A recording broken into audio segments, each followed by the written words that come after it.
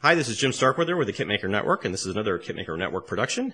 Today we've got the Great Walls Hobby TBD-1 Devastator, and Ernie Gee is with me again to go over this kit with us. So we're thankful that he's here, and take it away, Ernie. Hey Jim, good to see you again. Yeah, today we've got a quick first look at the TBD-1 Devastator from Great Wall Hobby.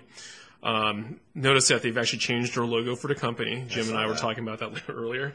But you can see it's Great Wall has just really impressed me with all their different kits that they've come out with, the P61s, and for aircraft models. They've done a really good job for for being they're semi-new aircraft kits.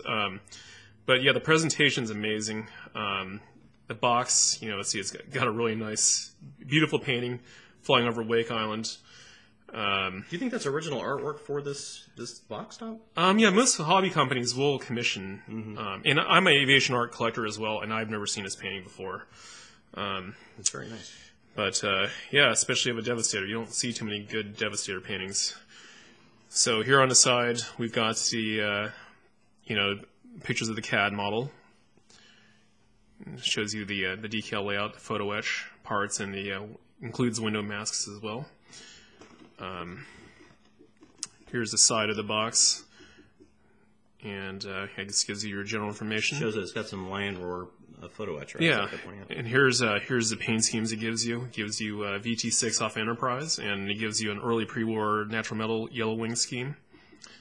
So here we'll open the box. This is going to be, a first quick look. We're not going to be looking at parts. Yeah, we're going to do a part 1 and part 2 to this video. Full detail. Part 1 will be the unboxing, and we can go over a little bit of the kit, obviously, or what's in the kit. And then part 2 is going to be the detailed shots. We'll do some close-up detail that we'll have to reset our camera position and stuff like that. So yeah. So here's this is what you get in the box. I mean, very well packaged, crystal clear plastic bags. Even foam around the glass parts. I've never seen that before done in a plastic model. And the glass again, crystal clear, packaged in a resealable bag. We've got the fuselage over here. See, it's really well done.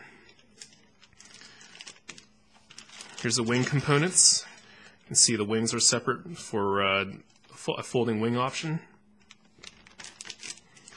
Here's the elevator, and we've got wing fold detail, cockpit parts, aileron parts, and here we've got undercarriage, propeller, and engine detail parts. Radial engine parts. Yep. And the cowl is actually molded as a separate part. It's one piece, and it's in this little tiny bag. Here we have the window masks, and here's some die-cast zinc wingfold mechanism parts.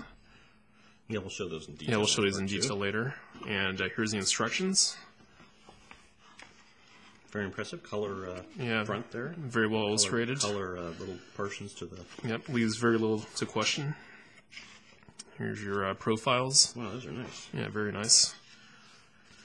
And what really impresses me is that they go the extra mile to include artwork of the box top that is totally frameable.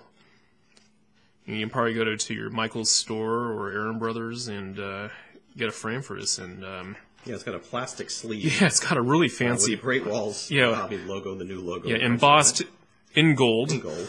But yeah, you can see this really well done print here. So if you want to start your own little aviation art collection, this is a really reasonable way to do it.